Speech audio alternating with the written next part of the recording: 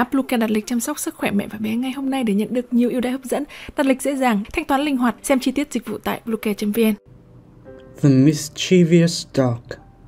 There was once a dog who was so ill-natured and mischievous that his master has to fasten a heavy wooden clock about his neck to keep him from annoying visitors and neighbors. But the dog seemed to be very proud of the clock and dragged it about noisily as if he wished to attract everybody's attention. He was not able to impress anyone. "You would be wiser," said an old acquaintance, "to keep quietly out of sight with that clock. Do you want everybody to know what a disgraceful and ill-natured dog you are? Notoriety is not fame." Chú chó tinh nghịch. Có lần chú chó quá xấu tính và tinh nghịch đến nỗi chủ của nó phải đeo cho nó một cái vòng cổ rất nặng để ngăn nó không làm phiền du khách và hàng xóm.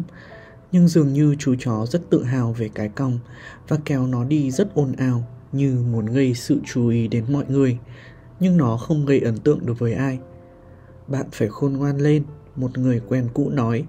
"Hãy giữ yên lặng khi ở ngoài với cái cong. Bạn muốn mọi người biết bạn là một chú chó đáng hổ thẹn và xấu tính sao? Tai tiếng không phải là sự nổi tiếng." The crown and the pitcher. In a spell of dry weather, when the birds could find very little to drink, a thirsty crown found a pitcher with a little water in it. But the pitcher was high and had a narrow neck, and no matter how he tried, the crown could not reach the water. The poor thing felt as if he must die of thirst. Then an idea came to him. Picking up some small pebbles, he dropped them into the pitcher one by one. With each pebble, the water rose a little higher, until at last it was near enough so he could drink. In a pinch, a good use of our wit may help us out. Con quạ và cái bình. Vào một đợt khô hạn, khi các loài chim chỉ có thể tìm thấy rất ít nước để uống, một con quạ khát nước đã tìm thấy một cái bình, trong đó có một ít nước. Nhưng cái bình thì cao và có cái cổ hẹp, và dù cho quạ ta có cố gắng sao đi chăng nữa, thì nó cũng không thể chạm được tới nước trong bình. Nó cảm nhận một điều tệ hại nếu nó phải chết vì khát.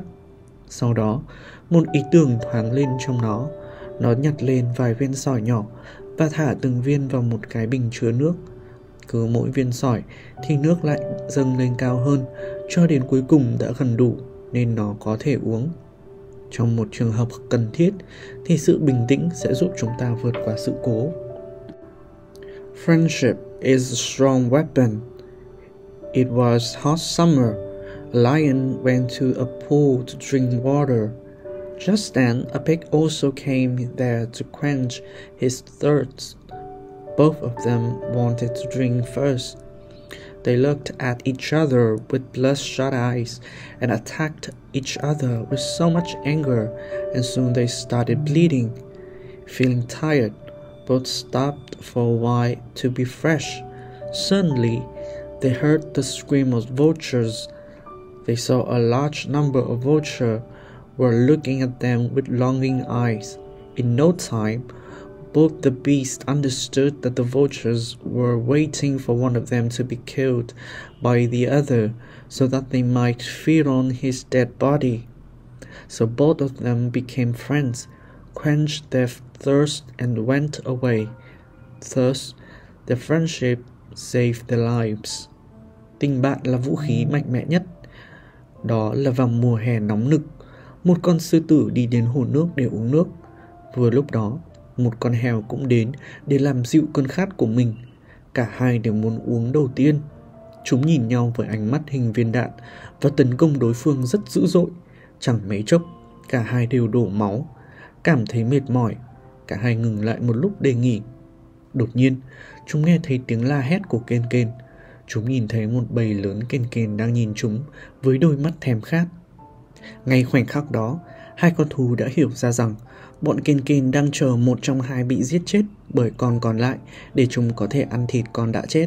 Cả hai con thú đã trở thành bạn, dập tắt cơn thèm khát của chúng và bay đi. Cuối cùng, tình bạn của cả hai đã cứu sống họ.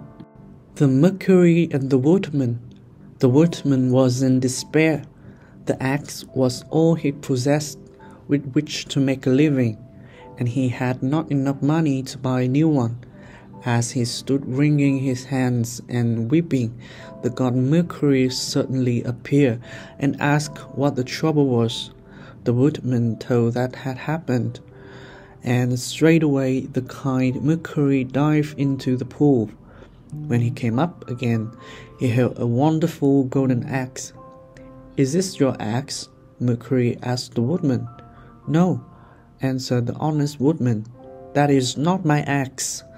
Mercury laid the golden axe on the bank and sprang back into the pool. This time he brought up an axe of silver, but the woodman declared again that his axe was just an ordinary one with a wooden handle. Mercury dived down for the third time, and when he came up again, he had the very axe that had been lost. The poor woodman was very glad that his axe has been found and could not thank the kind god enough. Mercury was greatly pleased with the woodman's honesty. "I admire your honesty," he said, "and as a reward, you may have all three axes, the gold and the silver as well as your own." The happy woodman returned to his home with his treasures, and soon the story of his good fortune was known to everybody in the village. Now there were several woodmen in the village who believed that they could easily win the same good fortune. They hurried out into the woods, one here, and hiding their axes in the bushes, pretended they had lost them. Then they wept and wailed and called on Mercury to help them. And indeed, Mercury did appear, first to this one, then to that. To each one he showed an axe of gold, and each one eagerly claimed it to be the one that he had lost. But Mercury did not give them the golden axe. Oh no!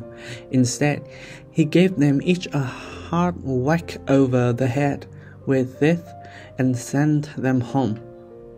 And when they returned next day to look for their own axe, they were nowhere to be found. Thủy Tề và gã tiểu phu. Thủy Tề lặn xuống lần thứ 3, và khi trở lên, ông cầm lấy cái rìu đã bị mất trước đó. Người tiểu phu nghèo khó rất vui vì tìm lại được cái rìu và không biết cảm ơn ông ấy sao cho đủ. Thủy Tề rất hài lòng với sự trung thực của người tiểu phu. Ông ấy nói: "Ta rất ngưỡng mộ lòng trung thực của con, và phần thưởng là cả 3 cây rìu, rìu vàng và rìu bạc đều là của con." Người tiểu phu rất vui khi trở về nhà với những báu vật của mình. Và câu chuyện về vận may của anh ấy trong làng ai cũng biết.